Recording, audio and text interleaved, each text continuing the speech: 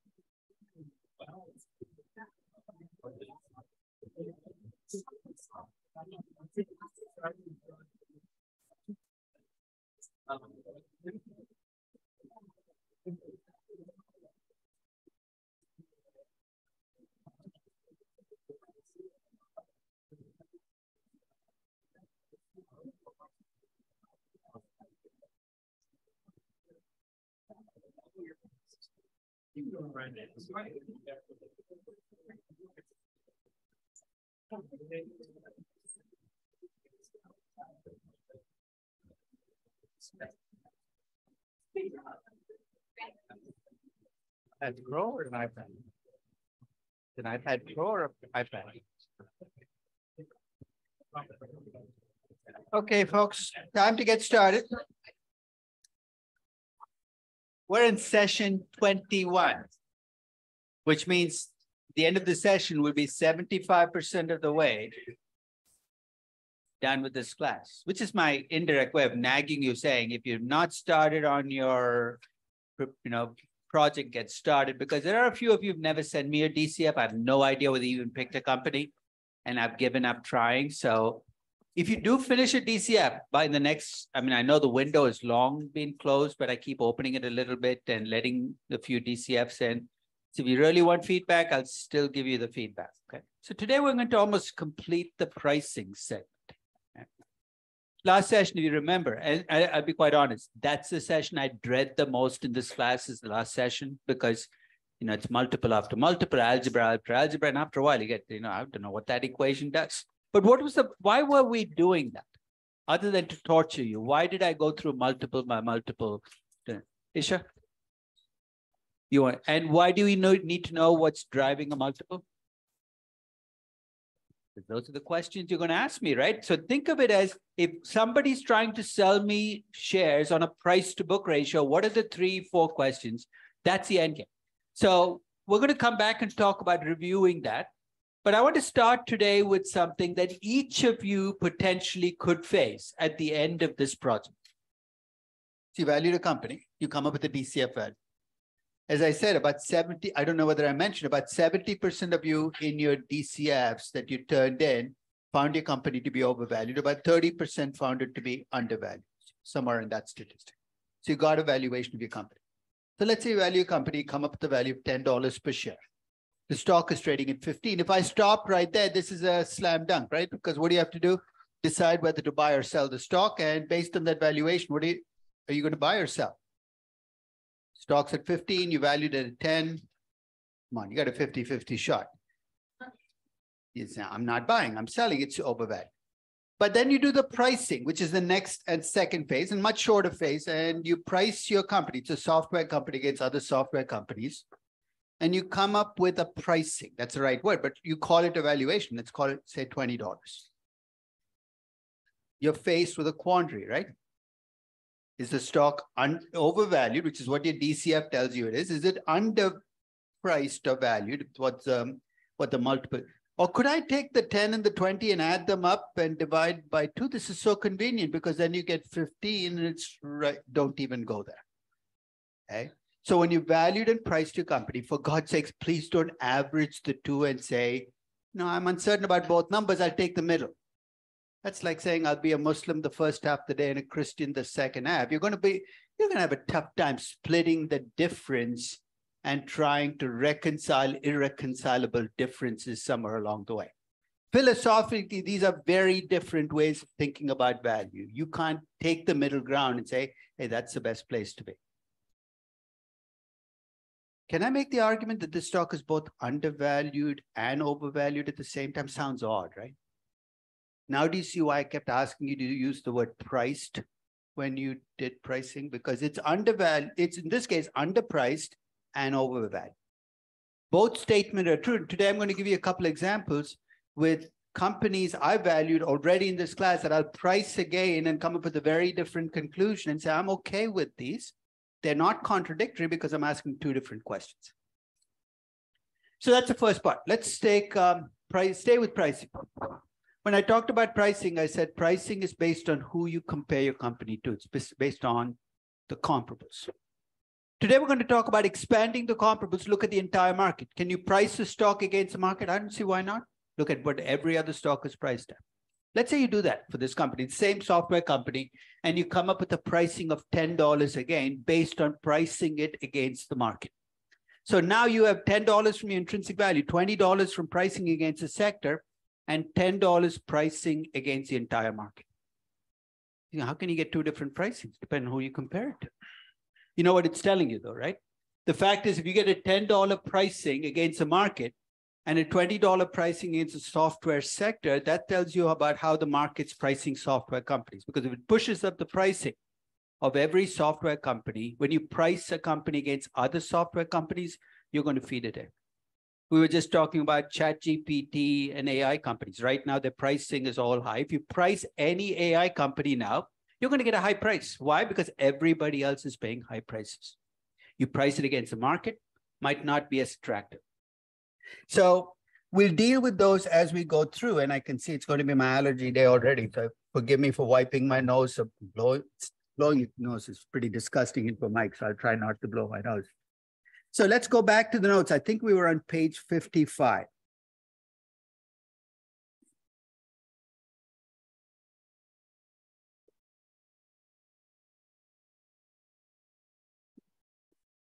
So don't let this page intimidate you. So remember the last class I did PE ratios, PEG ratios, price to book ratios, EV to EBITDA, EV to sales, right? With each one I did the algebra. Think of this as kind of a cheat sheet of every conceivable multiple. So you've got at the top equity multiples, where I start with the dividend discount model, tell you the drivers of the equity multiples. Enterprise value multiples, I start with an enterprise value model, work up. So it's basically a cheat sheet of everything we did in the last class. The drivers of each multiple. Today, we're going to put the grunt part and we're going to apply. Because once you've done the define, describe, analyze, you're in a position to apply. So let's say you decide to start your pricing this weekend. You have an open weekend. I'm not prejudging it, but let's say you have time and say, I'm going to do my price. What's the first step? You got to find comparable companies, right? And for the last 75 years in Wall Street, when you say comparable companies, what are you trained to do? You have a software company, you go looking for other software companies. You have a steel company, you look for other steel companies. Deep, why do we do that? What is it that we do when what are we implicitly assuming about software as steel companies? One is we're assuming they're correctly priced, which is always the case, but we're also assuming that they all look roughly the same in terms of growth and cash flows and risk. We're cheating, right? Because we don't know how to control risk, all software companies. Is that true? 40 years ago, it was probably true. Sectors were homogeneous. Today, you take the software sector. Who's that? Who's the biggest player? You got Microsoft, you got Adobe, and then you got all these tiny software companies. They're all part of the sector, very different companies. So let me suggest a revolutionary idea, which is rather than compare Microsoft to other software companies, should I be comparing it to other companies that look just like it in terms of cash flows, growth, and risk? Companies that dominate their sectors, have high margins, big revenues. I would argue that that's closer to a comparable from an intrinsic value standpoint than staying with the sector. So today we're going to talk about tricks you can use to change your definition of comparable so you bring in companies more like yours.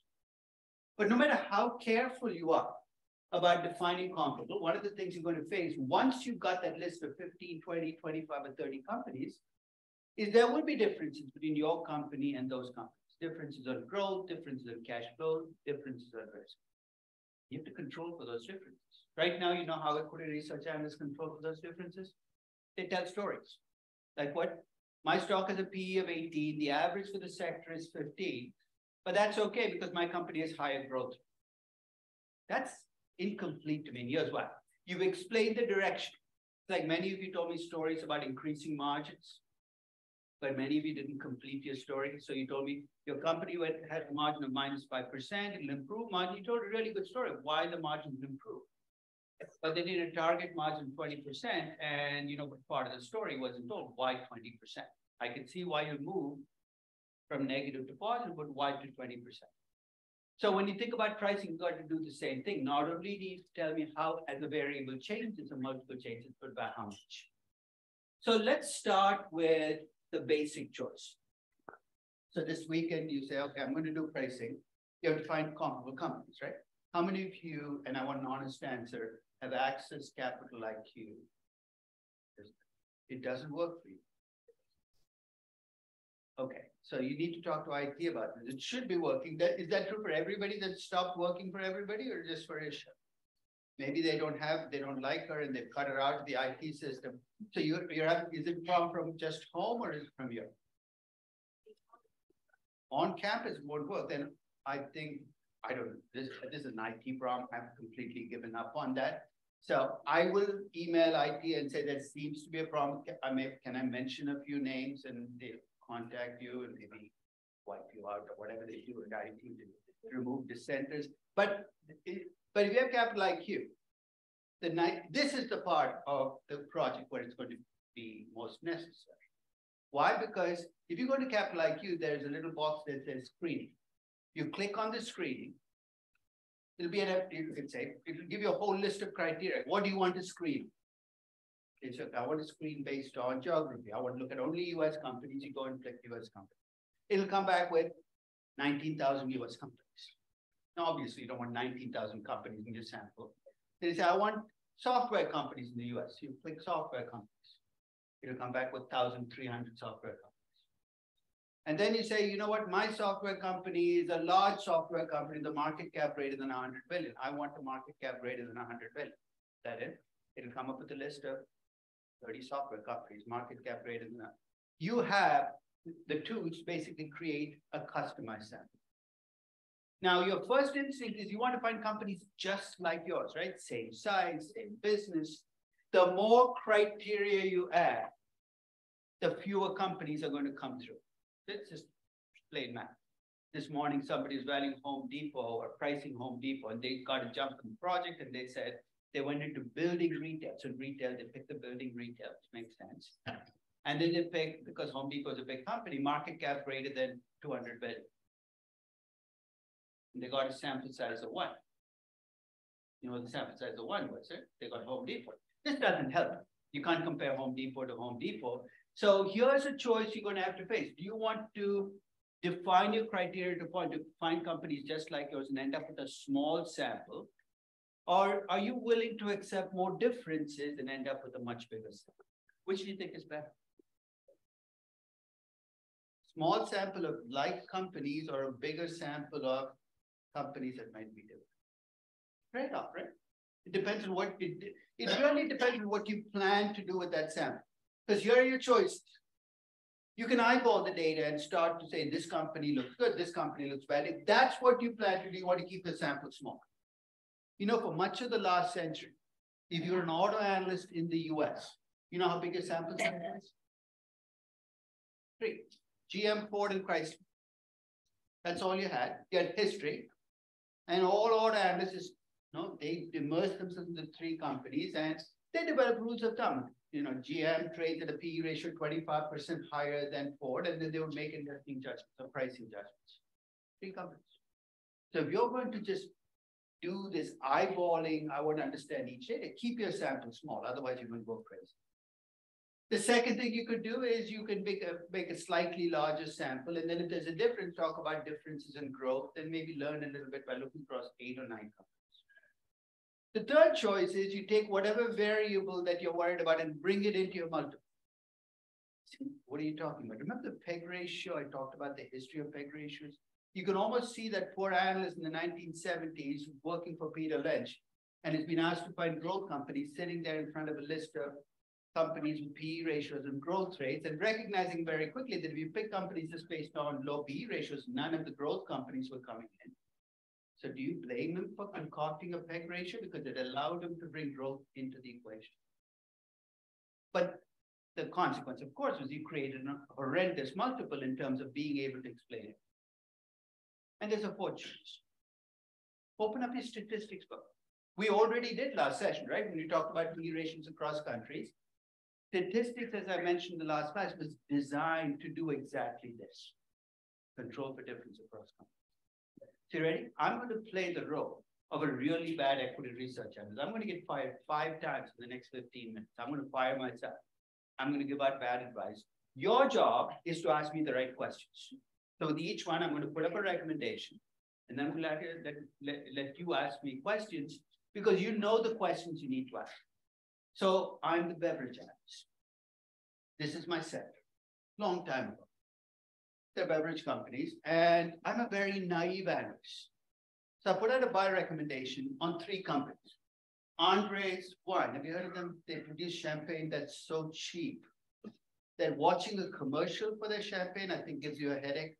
And it comes around Christmas every year. Now, really cheap champagne, $1 for a whole bottle. It's like Trader Joe's $1 wine.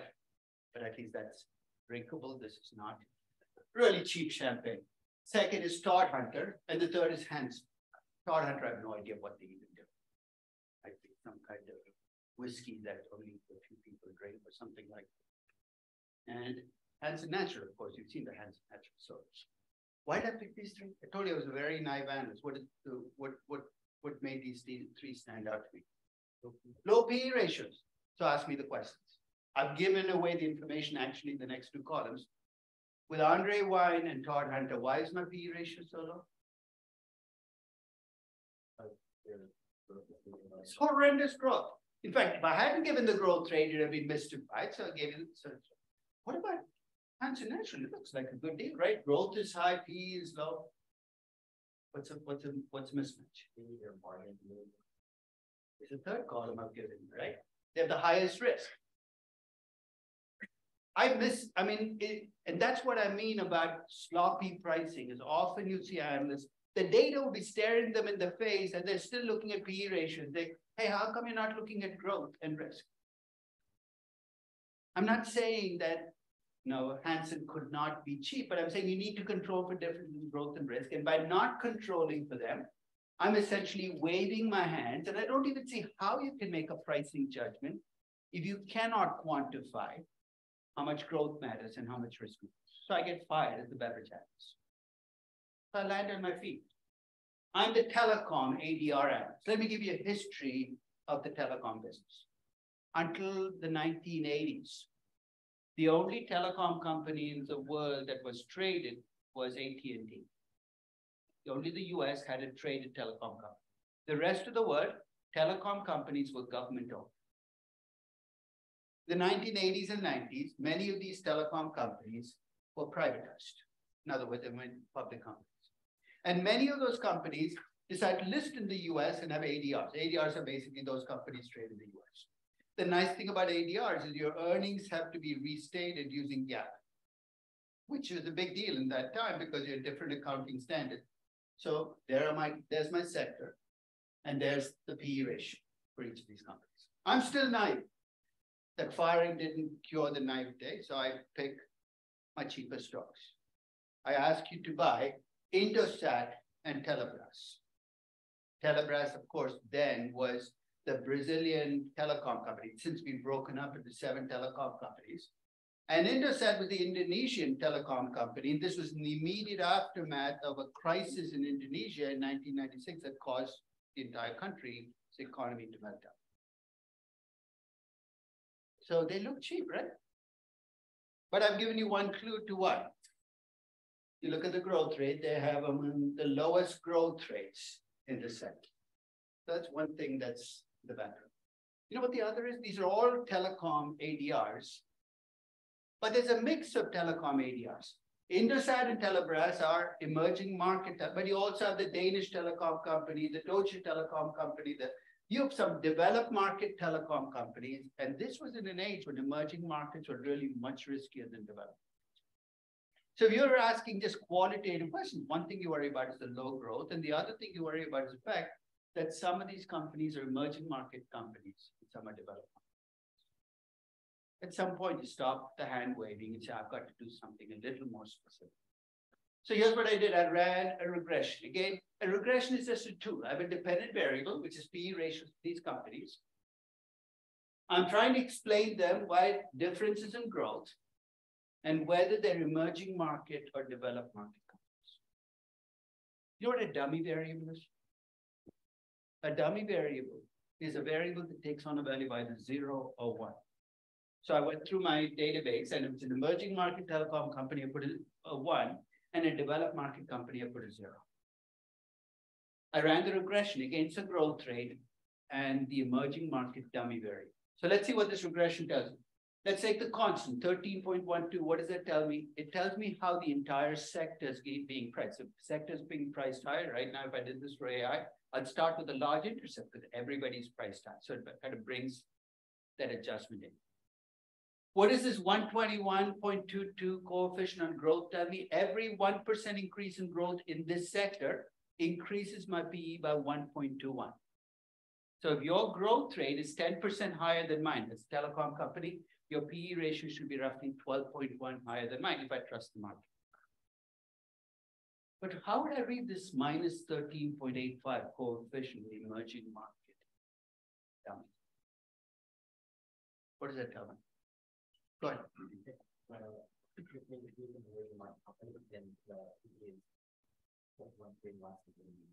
Actually, worse than that. We have two companies, two telecom companies. So let's be very clear. This is just telecom specific. It's about the sector.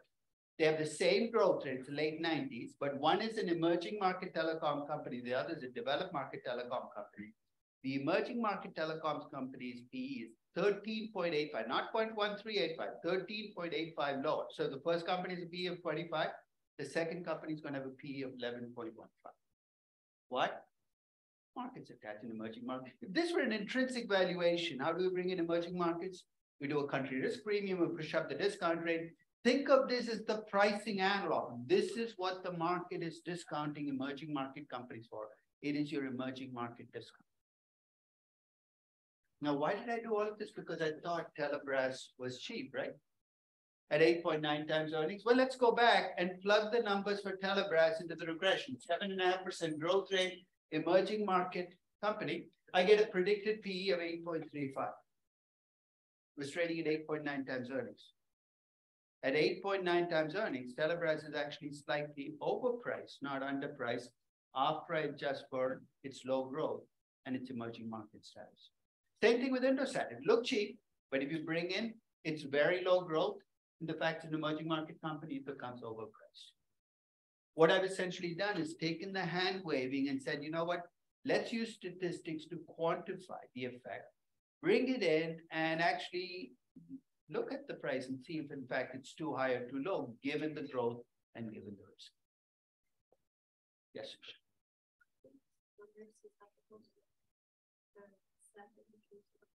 It could be, this is all at telecom ADR, so I didn't do a subset of them, but if I picked out, I think you raised an interesting question. Can I take a sample of 19 and make it look better by taking 3 companies out? You're going to be tempted. You're going to, because why is your R squared low there? That's an outlier, right? You say, if I take that outlier, my R squared jumps. Don't go there. Because you take the first outlier out, guess what you find? A second outlier, and a third outlier, and a fourth outlier. Before you're done, you've taken all the things that are explaining differences across companies and ended up with 7 companies that look alike. So I know, but that often happens, right? So you don't know what the gaming has been on data before somebody sells you something. But it is susceptible. I won't call it susceptible. It's if you have bias, you're going to find a way to bring that bias in by changing your sample or changing your multiples or taking out a variable that pushes in the wrong direction.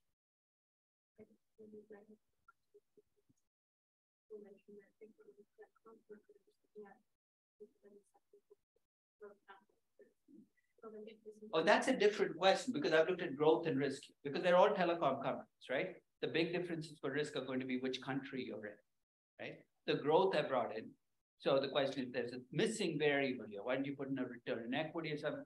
My sample size kind of works against me because I only like 18 companies. I can't keep throwing variables in. I'll give you a general rule. The number of independent variables you can have in your regression is going to be a function of how many companies you have in your sample. If you have 4 companies, don't even run a regression. Don't show me regression coefficient. It's pointless. You need at least 10, maybe you can get away with maybe 9, 10. If you do regression with 9 or 10 companies, you can have 1 independent variable. You have 20 companies, you can have 2. For every 10 companies in your samples, you get a little more leeway to add variables. Okay? So keep that in mind as you start building these regressions. One final point, I used the 0, 1. You know why I did it? Because A, I was lazy.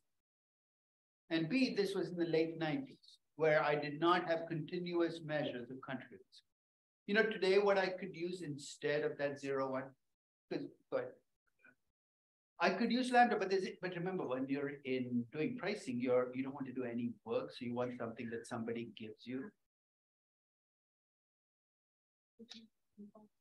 I could use a default spread, but even that's too much work for me. I'm too lazy to go look up default spreads. I could use a rating, but it's an alphabet and stuff to put an alphabet into it.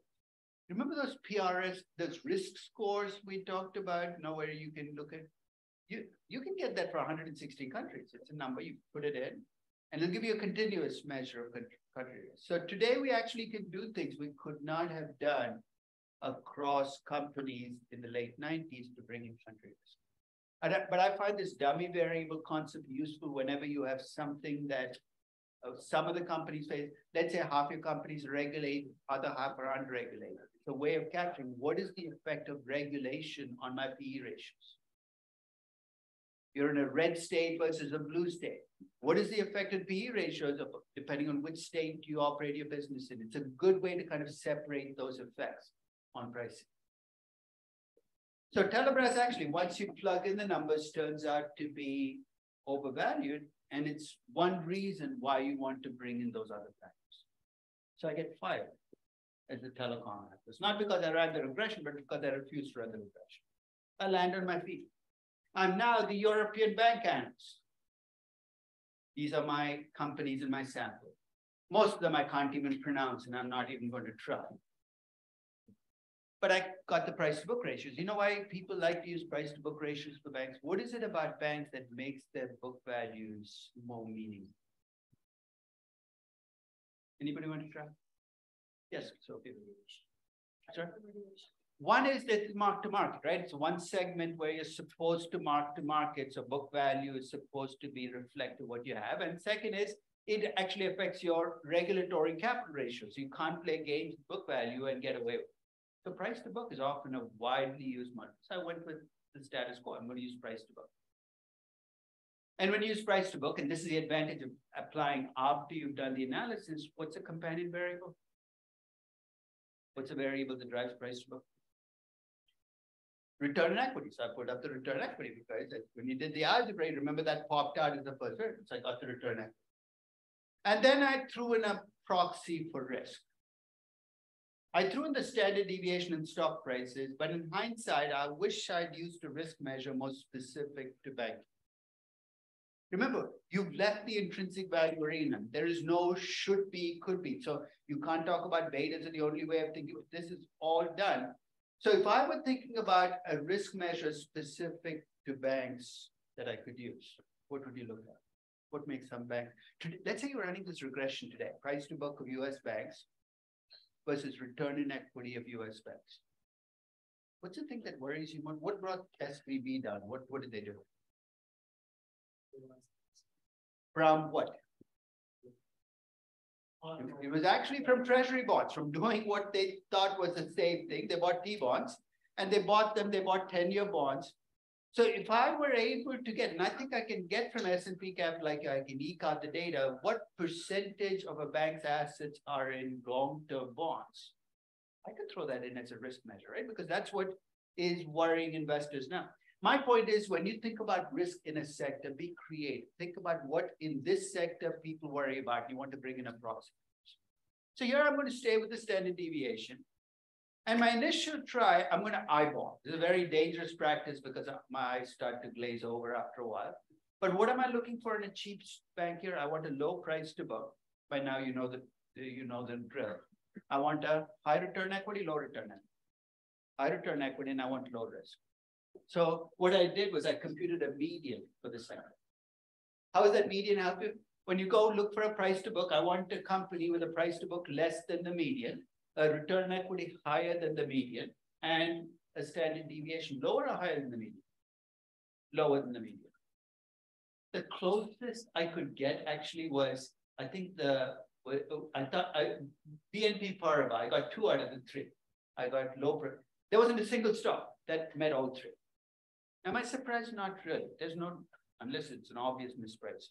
And if I'm looking for an overvalued stock, I'm looking for stocks that have price to book ratios higher than the median, returns on equity lower than the median, and standard deviation higher. Try that out. It's a good starting point for pricing is get the companies in your sector, compute the medians, and look for companies that fall below or above, and look for, is it something obviously mispriced?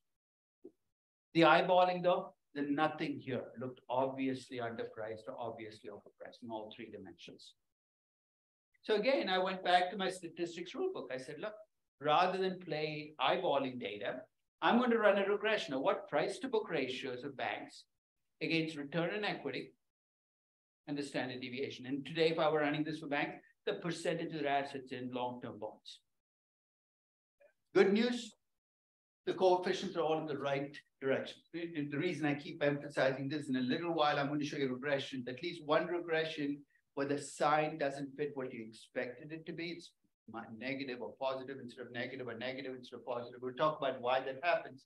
Here, higher return equity companies, higher price to book ratios, and riskier companies have lower price to book ratios. The R squared, 79%. Small sample, I'm not going to get overjoyed, but it's still a pretty decent R squared for the sample that we have. And if you take every bank in here, I can make sense. Every 1% increase in my return equity increases my price to book ratio by 0.0363. Every 1% increase in the risk reduces my price to book. I've quantified the effects. I get predicted price to book ratios for all of my companies. So if we take Bayer, Rishi, or whatever, German banks have names I can't even pronounce. The actual price to book ratio is 0.80. The predicted price to book ratio is 0.89. It's slightly overvalued. But what does an R squared of 79% do? I mean, where does it play out? If I had an R squared of 100%, my predictions will be perfect, right? With an R squared of 79%, that predicted price to book is going to have a range. 0.86 to 0.92. If the R squared were 20%, the range is going to get bigger. So that what I'm trying to say is, if you get an R squared of 20%, don't give up. It doesn't mean you cannot use the regression. It just means you get a bigger range. The bigger range means you will not be able to reject the hypothesis the stock is correctly priced. The one thing, though, that you should do when you run a regression, you see those numbers in brackets. Those are my t statistics. Just make sure you don't have any noise in your regression by leaving a variable with a t statistic of 0.3 or 0.5 in there, because you're ruining a prediction with something that shouldn't even be in there. So any questions on the banking exam? So I get fired as a European banking analyst. I thought I did a good job, but I guess I screwed up. And I now have become just a generalist. They give me the 100 largest market cap stocks. They've given up on my capacity to look at sector. You don't know enough about this. Still have the cheapest stocks, 100 largest market cap stocks. Now, this is actually a challenge, right? 100 largest market cap stocks in the US have banks, they have technology companies, they have manufacturing companies, they have retail companies, all in that mix. So I wanted to pick a multiple which I could use across the companies. When you have financial service companies in the mix, you cannot go with any of the price value multiples. So already you're constrained because coming up with debt and cash for a bank is impossible. So I stayed with an equity multiple. I decided to stay with price to book, companion variable return equity. Remember scatter plots from statistics? I did a scatter plot. How many dots should there be on this scatter plot? 100. So I would like at least one of you to actually count the dots for me sometime today and make sure there are 100. I'm not sure. Now, I think there should be 100. What's this line that through? What is it? The best fit line. So how do you get the best fit line? I'd love to tell you, I got a ruler and I tried different things. Luckily for me, the package, any statistics package, when you ask for a scatter plot, even Excel, asks you, do you want me to fit a bet? Just say yes. Even if you have no idea what it's going to fit. It's a regression line. It's fit through price. What are those two outside lines? The confidence intervals, right? If the R squared were 100, there'd be only one line. So this is a good way to visualize what a low R squared is doing. Is the lower the R squared, the bigger the band is going to be. Notice that most of the 100 companies fall between the two lines. What does that tell me? Statistically, I cannot reject the hypothesis that those stocks are correctly priced. There are three stocks that fall above the line. Are those my most overpriced stocks or most underpriced stocks?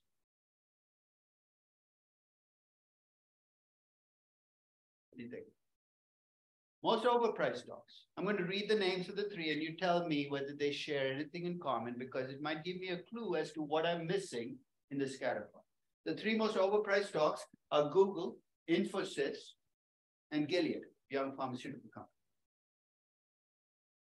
So whenever you see three companies and you see a common character, the reason you look is maybe there's a missing variable. That's why they look cheap. What do they share in common?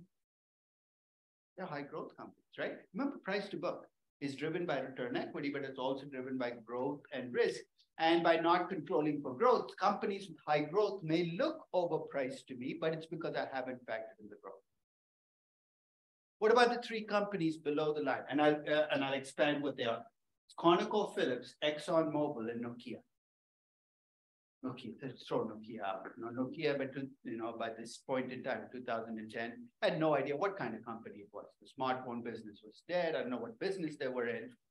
ConocoPhillips and ExxonMobil, two big oil companies. Red flags should go off already.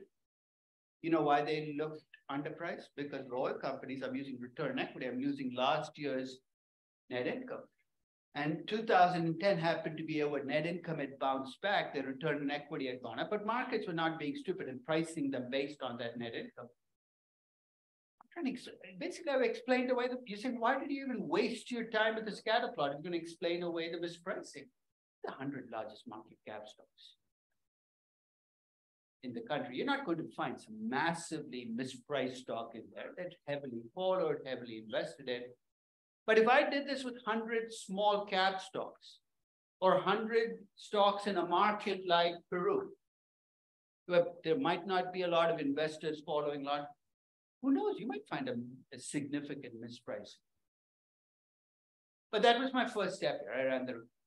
But if you are worried about the fact that growth is missing and you say, can I bring it in? I can, but you're not going to like the picture. It's called the three-dimensional scatter plot, and they make me dizzy whenever I look at it. You got price to book, return equity, and growth. It's like think of it like a cardboard box, right? I want you to tell me where in this box your cheapest stocks can be found. I'll help you. You want low price to book or high price to book? Low price to book. You want high growth or low growth? High growth. And you want low return equity or high return equity? So you want low price to book, high return equity, and high growth. So this is where you're looking. I have some bad news. There's nothing there. The closest I get is actually time one. Remember, the closer you get, the more So in a sense, when you run three-dimensional graphs, the first step is for yourself noticing where the cheap stock should be and then looking to see what's closest. That's your cheapest stock. So if you're one of the visual people, everything has to be in charts. You can try scatter plots. At some point in time, I just gave up on this. I have no idea how Time Warner is the closest. This is the so I'll give you a much more, I think, pragmatic way of doing this. What's the most you can fit into the scatter plot? I think 3 dimensions are about all you can fit in. I've never seen a 4-dimensional graph. Actually, I have. In fact, the way they did was they drew a dozen 3-dimensional graphs with different. So it actually is like there's 12 different 3-dimensional graphs. They're very pretty, but I have no idea how to use them actually. But if I could do 3-dimensional graphs, I could bring risk into, right? I want low risk. So in a sense, you can pick your 3 variables and do it. But if you want to go beyond 3 variables, you're kind of stuck, right? If you do graphical. Here's what I did instead. I decided to run a regression. I think you're one trick pony. You keep running regressions. I go there because at the end of the process, what else am I going to do? I had price to book ratios by dependent variable, beta, growth, and return equity. I'm going to read out the coefficients. The first thing I want you to check is, are the signs going in the right direction? Higher beta stocks have lower price to book ratios. Make sense? That makes sense. Higher growth stocks have higher price to book ratios. And higher return equity stocks have, so keep sigh of relief. These are signs are right. Next up, check to see whether the variables statistically explain much. Go to the t-statistic, and basically as you look across the t-statistic, return equity, dominant variable, second best growth, and then when you look at the coefficient for beta, notice that it's 0.26. I left beta in here because I wanted to bring home this point. If I would actually rerun this regression, I would take beta out of the regression because it's adding noise. Will it affect the R squared? Very, very mild, because the t-statistic and the R squared are connected at the hip. You take out a low t-statistic variable, you'll get a much more usable and much better regression by taking those coefficients out. Part of you would say, but it should matter. What should matter doesn't really matter. When you're doing pricing, it's not what you think should belong there. It's based on what the market's actually pricing. And if I use this regression, I can get a predicted price to book ratio of every single company. I usually update these 100 largest market cap regressions every year. This year I'll be too lazy to do it. I should do it someday soon. But this was my 2022 update. Notice something about the range. This looks like a huge range, right? Almost nothing falls outside the range. And why is the range so much bigger in 2022 than in 2010?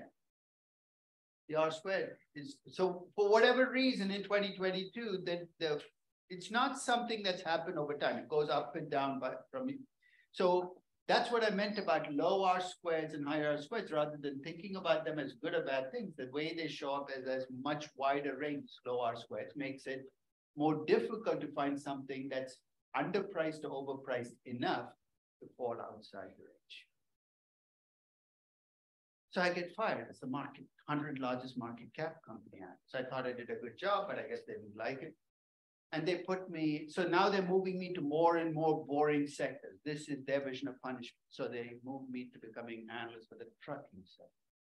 I can't get any worse than this. So I look at the sector, and now they ask me to use EV to EBITDA because that's what we use.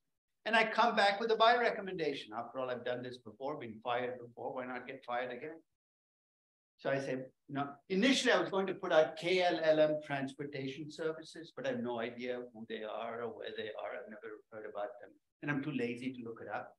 So I picked Ryder Systems. You know why? Because I once saw a truck go by and a rider on the side. And I know what they do. They rent out trucks. They look cheap. 2.8 times EBITDA. Remember the rule of thumb is 6 times EBITDA? This should make a private equity investor drool with joy, right? This is about as cheap as it gets. So I put out a buy recommendation, buy Ryder System. It trades at 2.8 times EBITDA. You're going to play devil's advocate. Ask me the questions. we saw what drove EV to EBITDA, right? You remember the variables? So what, Yuki? Tax rate. So the question is, what's the tax rate? If I told you write a system with an 80% tax rate and everybody else has 20, that would explain away. In this case, it turns out they're all US companies roughly. So let's take that off. What's the next? You would go ahead, Sophia.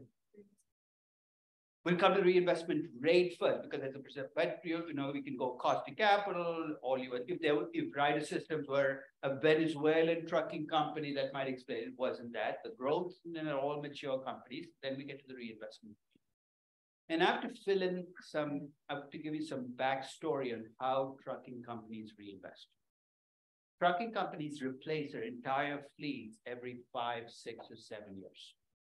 Why do they do that? Because they get much better discounts when they replace the entire fleet rather than in pieces. So rather than ask me what the reinvestment rate is, Sophia, what's the question you're going to ask me about rider system, given this way of reinvestment? Or how old is my fleet, right? And that would have settled the problem because it turned out that rider systems are the oldest fleet in the sector. You're saying, so what? It looks cheap. You go buy the stock. 4 weeks later, I'll predict what's going to happen. You're going to wake up to a Wall Street Journal story that Ryder Systems has just borrowed $5 billion to buy new trucks. And your EV to EBITDA that was 2.82, the minute they do that, will become 6 times that because remember the debt will now become part of your invested capital. This actually, I pulled off an actual sell-side equity research report. We put a buy recommendation in Ryder Systems. And they'd done it entirely in the EV to EBITDA. I went and collected the age of every trucking company's fleet and added to the Excel spreadsheet. That's all I did. And the minute you did that, it jumped out at you. That's what I mean about sloppy pricing. I have no problem with using EV to EBITDA, but at least have the good sense to control for the differences and ask the right questions. Because then I can buy into your pricing. So after my ill-fated Ryder Systems recommendation, I get fired again. What's even more boring than trucking companies? Grocery stores. Is anybody valuing a grocery store? What's the growth rate look like for a US grocery store? 3%, 4%. Even fat people have leveled off, right? They're not eating more. You need change in food. And if people are dieting, it's bad news for you. What kind of margins do grocery stores have? 2, 3%. What kind of story are you going to tell for a grocery store? The kind of story that puts people to sleep. It's a low growth, low margin business where people buy things they need every day. Boring. But it fits, right? So I took the grocery store business. I took all the grocery stores, put up a scatter plot. And guess what? Most of them behaved very well. They fit in between the two lines. And there is this outlier. You know what that is? That's the first coming of Whole Foods. Kind of blew grocery store analysts' minds, right? Because here was a grocery store where they charged 4 times as much for eggplant. And then offered you food that, you felt rich, you bought, and if you didn't feel rich, you basically looked and said, oh my God, I can't buy that. Yeah. It's a high margin grocery store. Never been seen in the US before. And it threw analysts off. So I remember looking at Whole Foods then, and equity research analysts saw that it traded a much higher multiple of revenues. And I used price to sales. I should have used EV to sales to be quite honest, but I stayed with price because that's what they were using. And they gave a story. They said, it's okay. It's okay. It's okay because the price had gone up, but it's trading at a high multiple because it has a higher margin, which is true. It has a higher margin, but does that justify trading at 1.5 times revenue? So here's what I did. I ran a regression of price to sales against net margins for just grocery stores, plugged in Whole Foods margin, 3.4%, which was higher than the industry average, and I got a predicted price to sales of 0.43. What does that mean? Even after I control for its higher margin, it should be trading at 0.43 times revenues. It's trading at 1.9 times revenues. Overpriced, even with the margins. Then I lost interest in Whole Foods. I tend to lose interest quickly in these things. A year later, I revisited the sector and I did a scatter plot. I looked above the line, expecting to see Whole Foods up at the top. And guess where it is? it was the most underpriced stock in the sector. It gone from what had happened in the intervening years, they'd had a bad earnings report. People had kind of sold everything because they basically didn't understand the company. They pushed the price down, went from being the most overpriced grocery store to the most underpriced grocery store. I said, that's interesting. And I came back in 2010. And Garrett is back again above the line. It's like watching a manic depressive in action, right? You need some mood swings kind of adjuster somewhere in there. But that's what happens when you get a new player in a business and people don't understand it. They don't get it right. They overshoot, they undershoot, they overshoot, they undershoot. I actually tracked Whole Foods through 2013. In 2013, it fell right on the line. And I said, okay, finally they get it. They know what to do with the company. It takes a while though. Think of Tesla, right? What auto analyst had ever seen a company like Tesla? They still can't figure it out. It takes a long time to adjust because you think in metrics you were used to given what the sector looked like, and now you have a player who's playing a very different game. So 2013, finally, people had figured Whole Foods. You think back to boring grocery business. 2015, I took a brief glimpse again at the grocery business. There's a new kid in town. You know you've ever heard of Sprouts? Sprouts is a West Coast base. It's like it's like a hippie version of Whole Foods. It used to be a store called Henry's where you had big bins you could get food out of. So they're like, you don't like Whole Foods because you feel it's full of yuppies. You can come to Sprouts and you can spend a lot of money and still feel like you're one of the common people. It's a store designed for Berkeley people. You can say that's basically what it is.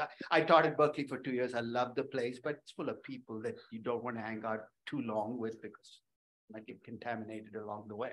Right? But again, it's a store that people didn't understand. And you can see it starting at the top. I should track Sprouts to see what's happened over time. But maybe 8 years later, it's now right down towards the line. So take sectors where there's a new player entering who's different from everybody else, and you're going to see this mispricing kind of play out. How many of you are valuing young money-losing companies? Kind of, right? I think of Uber, it's still young, it's money-losing, so quite a few of you are. So up till now, I've given you all these nice pictures where things fit, and you put in the right variables, you get an R-squared that's reasonable, you can make predictions. I'm going to get you ready for a scenario which is going to make you very unhappy. Remember when I valued Amazon in 2000, I found it overvalued.com stock. I decided to do a pricing of Amazon at the same time. So I said, I'm going to do a pricing. How different? And I knew the only multiple I could use was revenue multiples, right? So I used a price to sales. Again, in hindsight, I should have used EV to sales. And I said, I know price to sales is explained by net margin. So I'm going to throw in price to sales versus net margin to a scatter plot.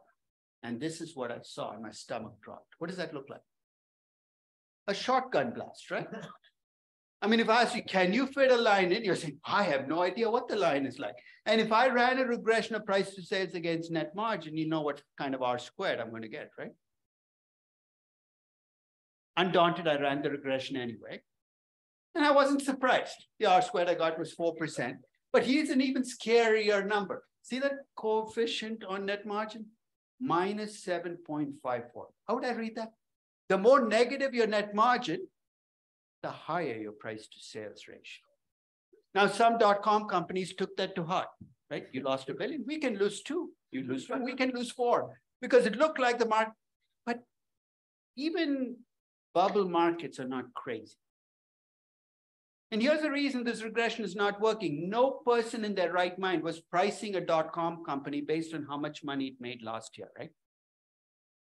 So when you invest in these companies, what are you basing the pricing on?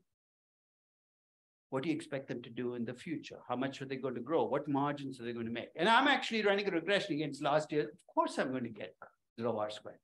So for some of you, this is going to happen. If you're valuing an AI company, a cloud company, you run this, run this scatter plotting, it's not going to work. So there are two tricks I'm going to pull out of my back pocket, my front pocket, or whichever pocket, and you can use either one and see if it works for you. The first is to think about what investors in this sector think about when they price companies. And I'll give you what my thought process with .com companies. People were buying .com companies because they wanted growth. So I said, I want to focus on revenue growth. High revenue growth companies should be priced at, should have higher price to sales ratios than low revenue growth companies. Agree? Second, I hypothesized that as companies got bigger, the price to sales ratio will have to come down. Why? Because if you're $1 million company trading at 100 times revenues, it's not a big deal. But if you're $1 billion company, that becomes much more difficult. So the third is when you're investing in these young startups, you know many of them will not make it. So the higher the chance a company will not make it, the lower the price to sales ratio should be with that company. And that's a regression I ran. I took log of revenues to capture how big the revenues were, saying bigger companies should trade at lower multiples of revenues. I took revenue growth, saying higher revenue growth companies should have higher multiples. And finally, I looked at cash as a percent of revenues. And what's that capturing? You think of how young companies fare. It's not because they can't make a debt payment, it's because they run out of cash. So my argument was the more cash a company has on hand, the less likely it is to fail. In fact, equity research analysts in the .com era used to measure what's called a cash burn time period. How many months of cash do you have? Arguing that the more months of cash you have, the greater the chance of survival. They ran the regression. Good news is the signs are all consistent. As revenues go up, price to sales ratios come down. As revenue growth goes up, price to sales goes up. And the more cash companies have, the higher the price to sales ratios. Take a look at the T statistic. If I were doing this right, which of the variables should I take out of this regression? Log of revenues. Now, much as I'd like to hypothesize, market didn't seem to care. I'm going to leave it in there, but if I rerun it, I'd take it out. I took Amazon's numbers and plugged them into this regression. Predicted. So I plugged in Amazon's revenues, Amazon's growth rate, Amazon's cash as a percentage. And I got a predicted price to sales ratio for Amazon of 30.42. It was actually trading at 25.6 times revenues. Based on my pricing, what am I finding for Amazon? That it is underpriced. And this was on exactly the same day. I ran this on the same day I did remember the DCF valuation I did of Amazon, where I found it to be valued at 35, stock was trading at 84. I'm going to make what sounds like an incredibly contradictory statement, but I think both parts of this statement are true. In January 2000, if you asked me about Amazon, I'd have said it's overvalued and underpriced. I'm not looking for vindication, but a year later, I'd have been right on both counts, right? What happened to the stock price? It went from 84 to 11. That's about an 80% drop in the stock price, but it dropped only 80%.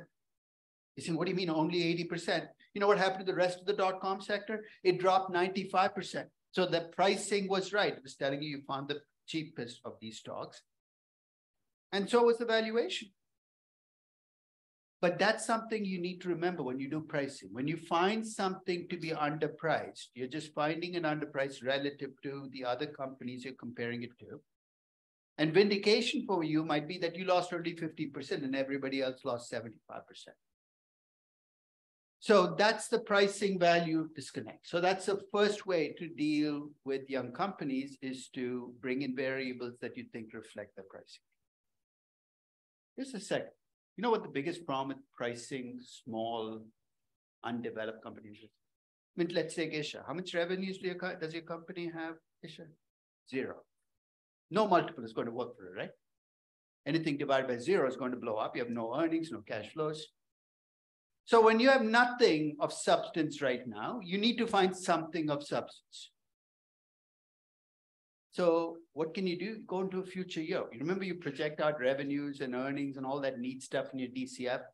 You're not doing a DCF, but you say, I'll take my revenues in year 10 or year 5 when I have a bigger revenue. And rather than applying a multiple to today's revenues, I'm going to apply a multiple to year 5 or year 10 revenues. It's a neat trick, right? You take the 10 billion in revenues you have in year 10, you apply it 8 times revenue or 5 times revenue, you get 50 billion as your It's called a forward pricing. I'm going to add a note of caution. What you see in that forward pricing, you've got to convert into a pricing today, right? Because you're paying for the stock today. And there's going to be many a slip between the cup and the lip. What looks like a big number in a forward pricing can start to slip away when you bring it today. Why? Let's start with the obvious reason. If I get an $80 billion pricing in year 10, what's the first adjustment I need to make to bring it to pricing today? The time value of money, right? So I could take a risk-free rate and discount, but there's also risk. So when I discount back at the cost of capital, I've adjusted for both inflation and risk. The 80 billion is going to become 25 billion. It's a risky company. I mean, that effect is going to be large.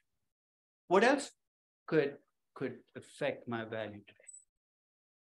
To get that $80 billion pricing, what has to happen? The company has to live to year 10, right? If there's a 30% chance of failure, that's got to be factored in. That's going to lower the value as well. So I've got to adjust for time value of money. I've got to adjust for risk. I've got to adjust for failure risk. And finally, if I have lots of negative cash flows in years 1, 2, 3, 4, and 5, which is almost a given, what do I need to do? I need to issue fresh equity, which is going to dilute my holding, which also will lower my value today. I remember when I first valued Tesla, I got a lot of pushback, not about the valuation itself, but about the fact that there was a terminal value of 69 billion, and the value that I was giving the company was 8 billion today. They said, what happened? How did the 69 billion become 8 billion? So I actually took my 69 billion and broke it down into how it became 8 billion. So the first thing I did was I took the cash flows, discounted the back at the risk-free rate, and that takes out the time value effect. Then I discounted with the risk premium built in the cost of capital, brought it down even more. Then I brought it down for the dilution. And by the time this was all said and done, I said, look, 69 billion in year 10, even if you believe that, will be worth only 8 billion today, because you got to adjust for all these factors. A lot of analysts I see, especially in young sectors, use forward pricing. They use it without almost thinking through the consequences of what do I need to control for to get there, because lots of things that can drain value as you go along. Any questions on forward pricing? So I have no problem with you using forward pricing to price your company because there's nothing of substance today. But once you get the forward pricing, think about the adjustments you will need to make. And many of those adjustments are adjustments we had to make when we did discounted cash flow valuation. Ultimately, in pricing, you got to be pragmatist, right? The question you're asking is not what should drive the pricing, but what is driving the pricing. I don't want to be mysterious, but we come into these preconceptions, especially from the intrinsic value work. Price earnings ratio should be higher for high growth companies. It should be lower for riskier companies. But ultimately, the market might care about none of that stuff and be pricing something else into the company. This is where things like market value per user, market value per subscriber, market value per .com, whatever it is, come into play, because often intrinsic value people dismiss it. They say, that makes no sense. Why would you price a company based on users? Why not? But that's what the market cares about. In 2013, Twitter went public, and I valued at the time of its IPO. In fact, I reproduced that valuation last year when Elon took over Twitter, so you can actually see my 2013 discounted cash flow valuation. It came up with $18 per share. At the same time, I wanted to price Twitter. So I went and looked up social media companies that made their money from online advertising. That I define as my comparable group. Those are the companies that were publicly traded. There are the market caps and enterprise values. And then I collected a bunch of accounting data about these companies. What are your revenues, your EBITDA, your EBIT, your net income? And I also collected the number of users each of these social media platforms have. You can actually find this online. There are sites that actually track the number of users. I was completely agnostic. I said, I want to figure out why the market is attaching high prices to some companies and low price. I want to see what drives market caps in these companies. So that's my end game of the market caps of companies of all these variables. What's my starting point? How would I figure out what the market is pricing in the most? What should I do?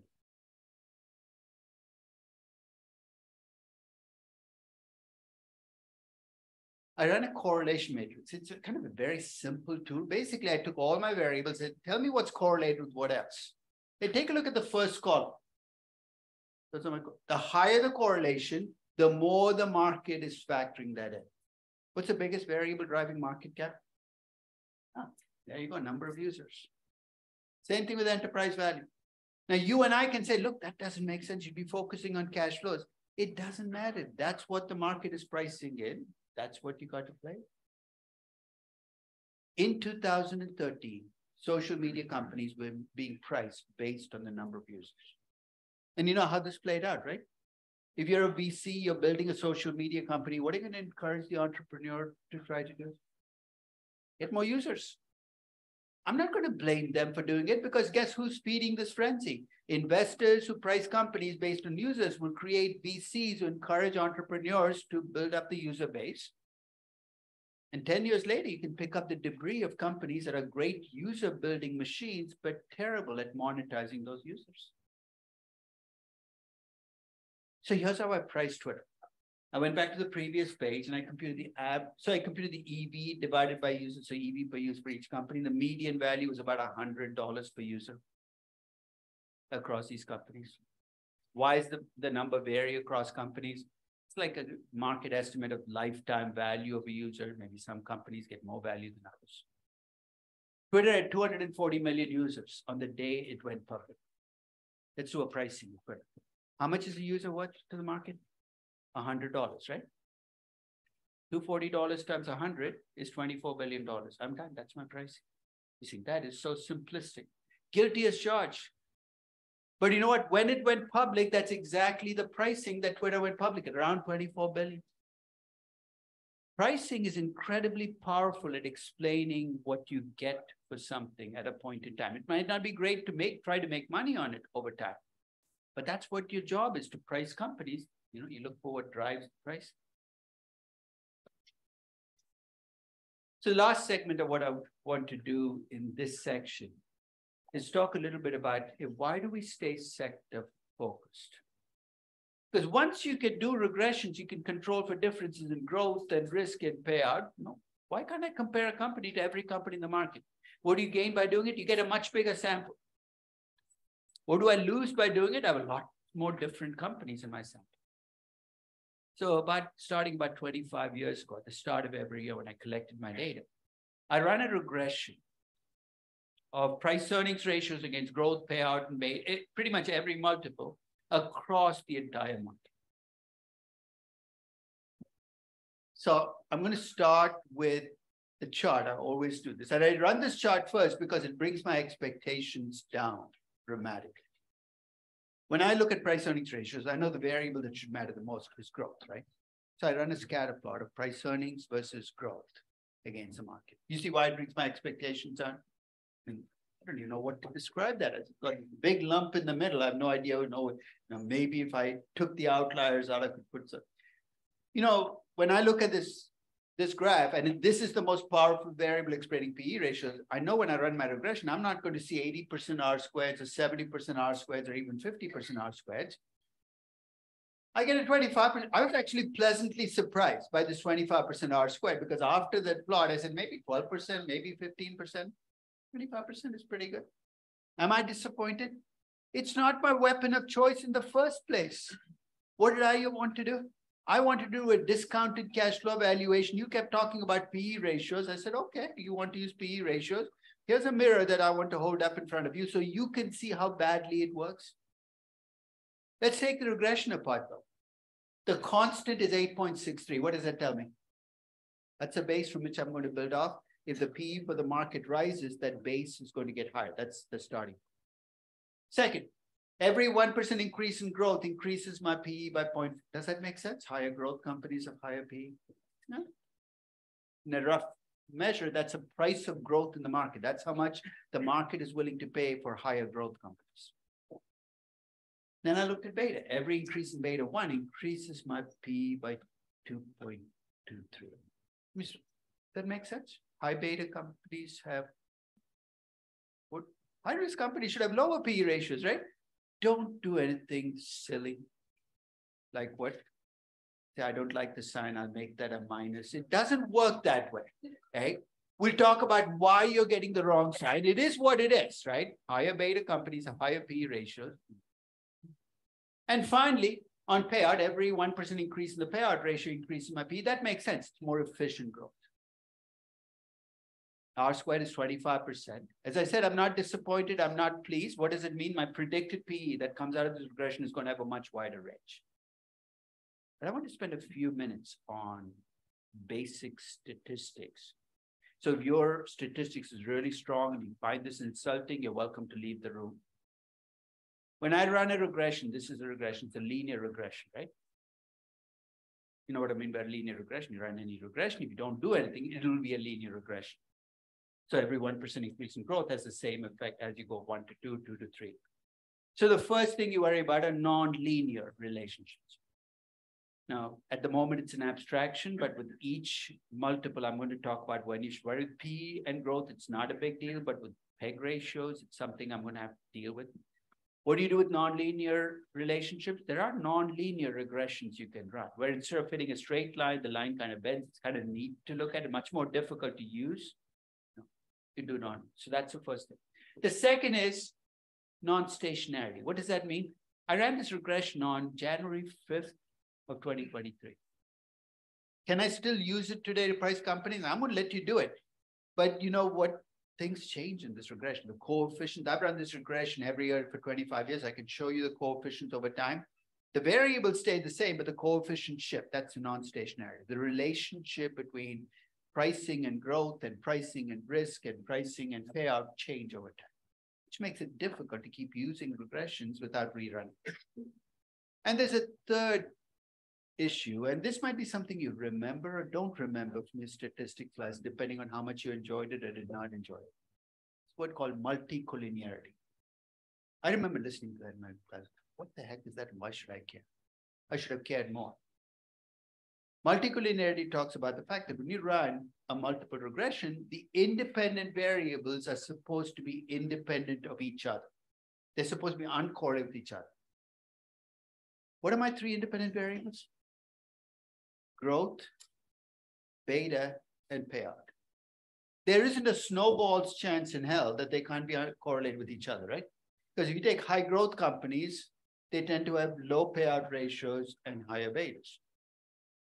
Nothing I can do. In fact, I can't find any three variables in finance that are uncorrelated because they're all driven by the same companies. We'll come back and talk about what to do with multicollinearity, but it's something that might explain some of the strange output we get from this regression. In fact, what did I find for beta? That it had a positive coefficient, right? What if high growth companies have high betas? And that tends to be true. What does the computer see when you give it data? You might label the data, whatever, but it sees 4 columns of numbers, right? So if all your high growth companies have high betas, can you blame the computer for getting confused about what beta is measuring? In that regression, the way to explain the positive coefficient on beta is starting to act as a proxy for growth instead of a proxy for risk, which is one reason you're seeing that. We'll talk about what to do, as I said, in a minute, but that's the rationale. Now, I've been talking about t-statistics with these regressions. Of course, you need to check the t-statistics to make sure they're significant. So, you know the rules. It's nice to have a t-statistic higher than 2, but between 1 and 2, you might. But if you have t-statistic 0.6, 0.5, 0.3, let's get rid of it. It's creating noise in your prediction. It's not worth leaving it. One final point: if you run a traditional regression, whether it's in Excel or whether it's in Minitab, is the statistics package that they have. I don't know which package is that. You run a traditional regression, it runs it with a constant, an intercept. And if you get a negative intercept, which you can, it can become a problem if you're using it in pricing. Let's talk about what? Let's say your intercept is -10, which is completely plausible. In a regression, you get. What do? You take the -10 and then you adjust for the growth and the risk. But what if after all the adjustments, you end up with a negative predicted value?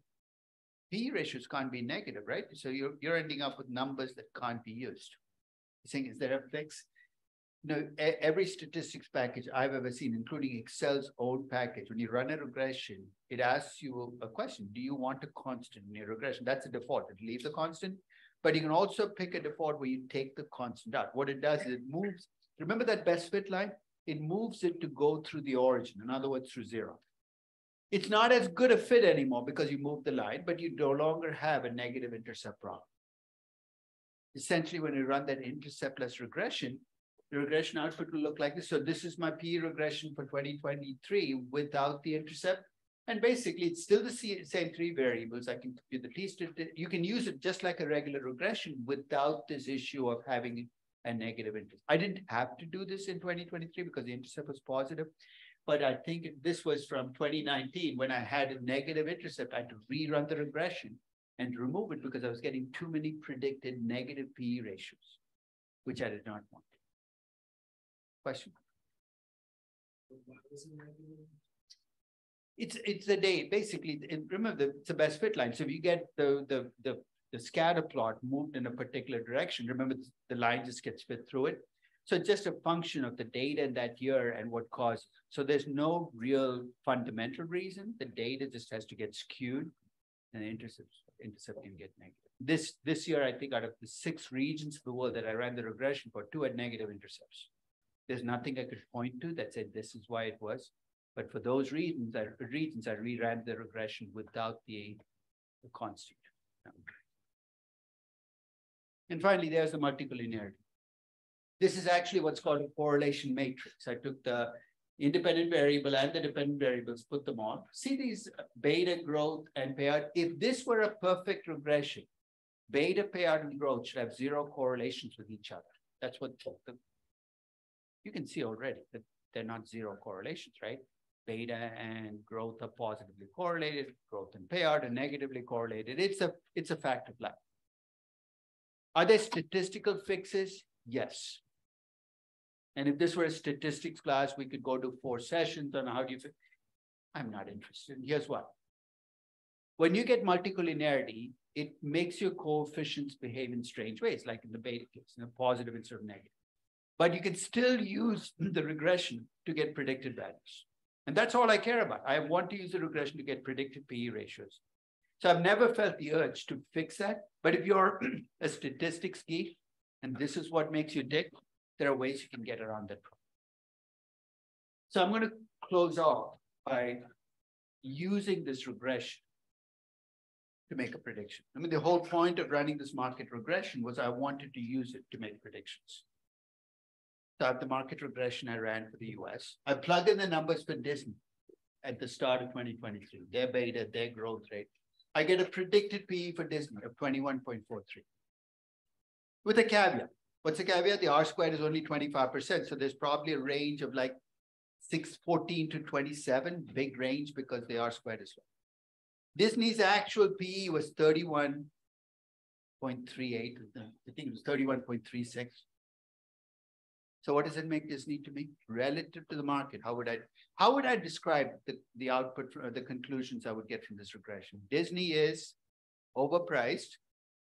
Complete the sentence. So overpriced, you always said relative to the market after adjusting for growth, risk, and payout. What am I going to do about it? I don't plan to do anything, but if I ran a hedge fund and I built it around this regression, you know what I would do? I would sell short the overpriced stocks and buy the underpriced stocks and get down on my knees and hope and pray that they all move towards a regression line, because then I'm going to make money. So if you want to start a hedge fund over this weekend, be my guest. But you have the tools to do it if you want. I'll see you on Monday.